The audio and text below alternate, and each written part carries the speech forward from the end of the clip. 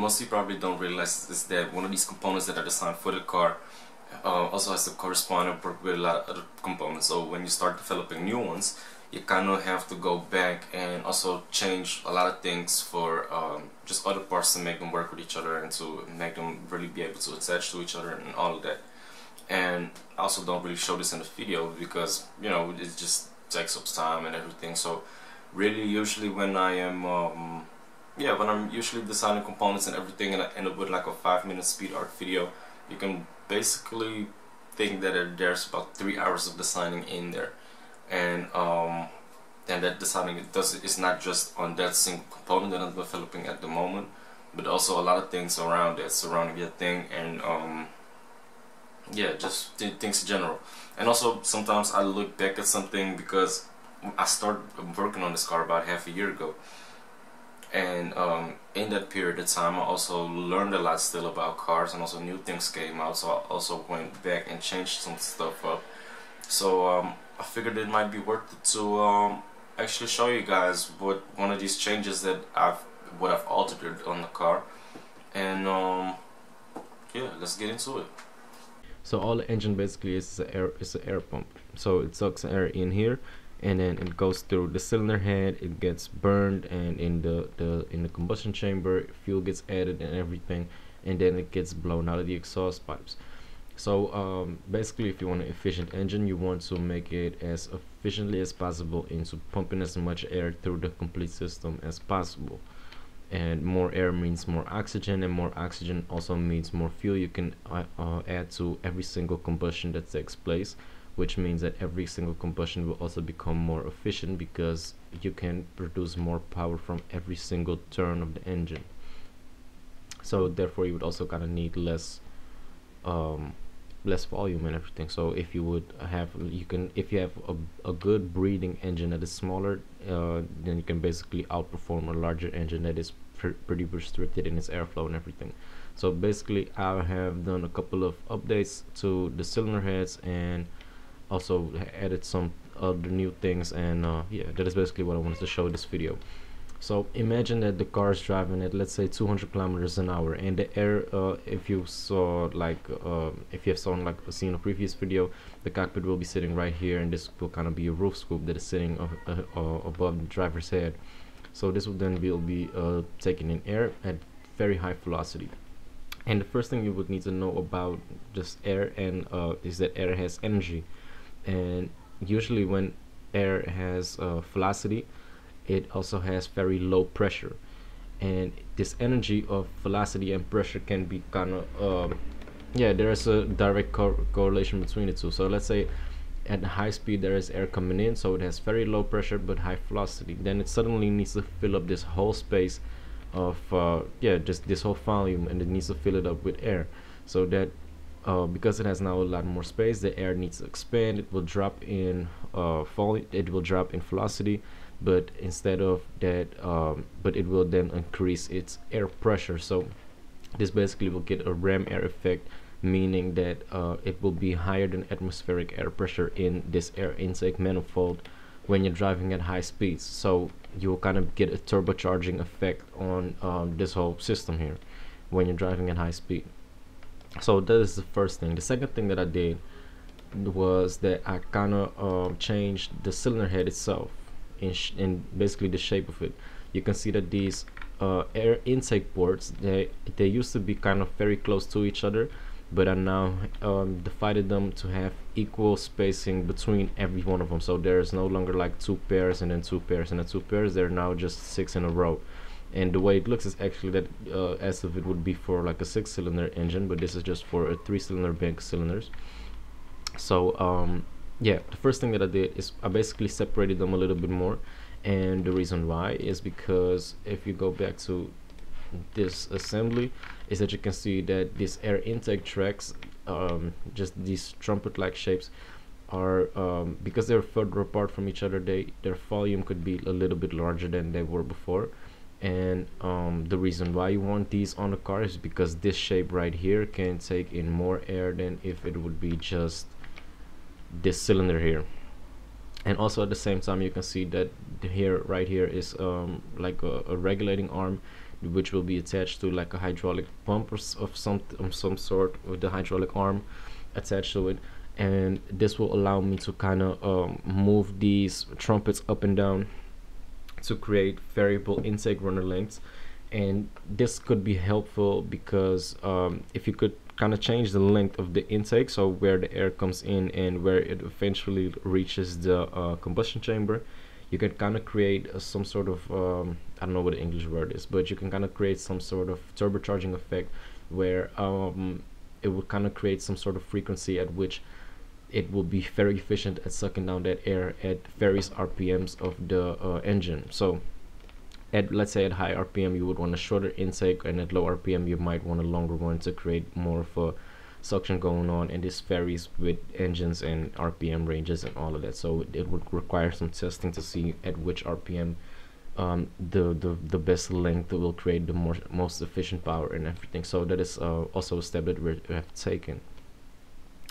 The next thing that you can also see, that for every single air intake port, so for all of these 6 air intake ports, these two go to one single cylinder. So it's not like there are 6 cylinders in here. This is just a V6, but also one of them is basically as large as a regular air intake would be for one cylinder. So you can get twice the air of a regular situation in the combustion chamber of a regular engine would be able to. So that is also basically a huge step up, because more air, as I said, the engine is an air pump. More air means more fuel to burn, and that also equates to more efficient horsepower. And that more air also probably needs a lot more fuel. So that's why you can also see that I have dual fuel injectors for every cylinder. I have a single injector for every single intake port. So per cylinder there will be 2 fuel injectors. So it has dual fuel injection per cylinder. So that is one thing that we also added to the system. And also, if you would look at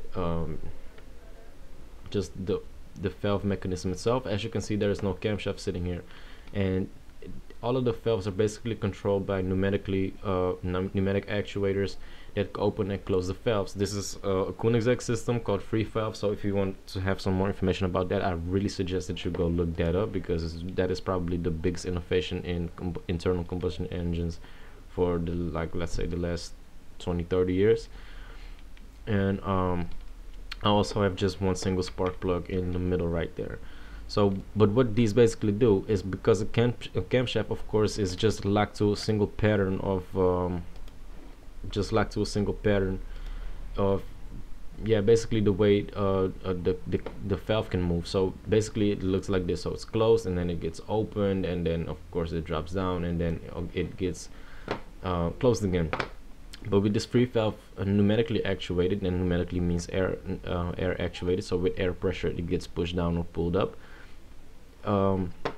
it means that you have really just better control overall of just that engine. So instead of it having some sort of a mount pattern, as soon as you want that valve to open, it will kind of go straight up, and then it will stay there for as long as you want it to, and then you can close it up again. So all of this extra space is just all of the air that you can get into the system, and that also means that you can burn this much more fuel. So all of that means that if you would want a higher horsepower engine, that you could do that, but also at the same time, if I would want to, I could still have sufficient horsepower if I just shut down half the cylinder. So I could maybe run this engine on 2 cylinders and still have sufficient horsepower. So that is something to make it more efficient and more environmentally green, if you would if that is something that you focused on. So that is the kind of the duality of the system. Also, another thing that you could do is that you could individually right and left select which of the air intake or exhaust valves you want to open at whatever time you want to. So let's say you just want to open the left valve instead of having and close the right valve, means that you can also have 2 different exhaust systems that serve different purposes. So as you can see, on every single cylinder on the left hand side, you could see that there is exhaust manifolds that is kind of equal length racing exhaust type system, which has as I said, equal length runners and all of that, so that you would create some kind of suction and everything. And if you would want to see how equal length exhaust systems works, then I suggest you also look up another video of that. And on the right hand side, you can see that there is just as short as possible the exhaust manifold runners and everything. And the reason why this is a beneficial system is because a car is basically most toxic to the environment when it's cold, when nothing is yet on running temperatures and all of that. So these a catalytic converter in a car is basically transmitting all of these toxic gases into more friendly but still greenhouse gases, but into less toxic to the environment, into the gases that are less toxic to the environment. So in a cold start situation, you could basically run the complete exhaust manifold, all the exhaust gases through this manifold into a catalytic converter that will be sitting right here. And as soon as the engine is warmed up, then we'll be producing way less toxic emissions, and you probably really don't need that catalytic converter anymore. And at that point, you can just say like, okay, we will now run all of the exhaust gases through this racing port, or maybe even at the same time. So as soon as you select that you want to use the racing exhaust manifold system, then we basically have like a straight pipe without a catalytic converter, and all of those gases can be straightly transmitted into the air. And A, that would sound amazing, and B, there is no restriction on the exhaust gases. So that also really helps to make the engine breathe better. And as I said, the engine is basically an air pump, and the more air you can move, the more horsepower you will make. So without that back pressure of that catalytic converter, that would also mean that we would again make more horsepower at the end. So that is basically what I did with the so that is basically everything that I did that has to do something with the cylinder heads and just the air intake, just to make the engine a better breathing, better moving air pump that is more efficient in just moving the air through the complete system and all of that. And also at the same time, let's say you want to drive comfortably and or maybe do some spirited driving and have nice sounds and everything, then I think that it would be pretty cool to open both exhaust valves. And because of different length in the exhaust manifolds, you would probably get an engine that sounds way more like a V12 instead of a V6, because those combustions will kind of enter the atmosphere at a different speed, because this exhaust length, this exhaust runner is way shorter than this one, as you can see.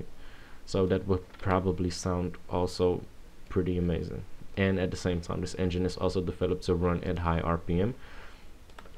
If you can see that right now, yep.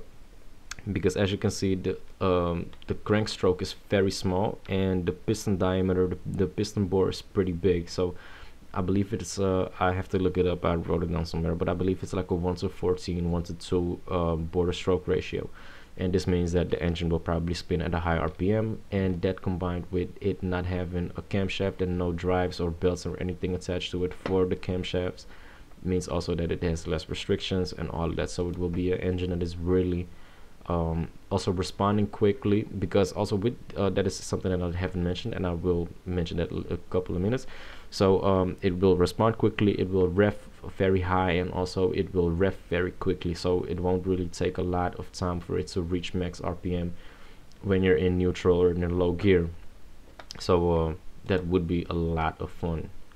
And also with these Freevalve cooling sack actuators, you can basically throttle with just with these air intakes, with the air intake valves, and in combination with the fuel injection and everything. You can, so you don't need a throttle body, you don't need like individual throttle bodies for every cylinder. You can just do that with a computer basically, and you would have direct response as soon as you open up the gas, and it will just as soon as you hit the accelerator, you could with a computer just send a message through these valves that they would need to open longer and for a longer time, and also more open. And you could tell these injectors to inject more fuel into the system, and just in a split second like that, you would have maximum RPM, maximum horsepower, and it will just make for a very, very efficient air pump and engine and all of that at the same time. So that is basically everything that I did in these past couple of days. to just give the whole cylinder head and everything on the engine a complete overhaul. Next up will be just a little bit more of, I already have like the cooling circuits and everything in the engine, but just basically the plumbing, so all the attachments for the, not just the wiring, but also just the lubrication channels and engine cooling and all of that. So also the fuel rails need to be attached still to the fuel cell that sits somewhere around here. And yeah, basically if those things are done, then I will be completed on the engine, and then I will move on to the gearbox to make some gearbox selectors and everything to put it, to actually be able to put it in gear. And I also need to make a pedal box still, and then the interior, and then I will start on the body. And I also need to make some heat exchangers for all the electric components that will be on the car. So that is basically everything that is up next. So yeah, that is everything for this video. Thanks for watching. Please also leave a like, subscribe. Also let me know in the comments if I can do anything better, if I haven't mentioned anything, or if I'm just not doing something right. And also at the same time, please keep in mind that I am a 19-year-old kid with a hobby, and I'm not doing this professionally or anything. And that is basically it. So thanks for watching. Please leave a like, also subscribe, and hope to see you guys in another video. I'm out.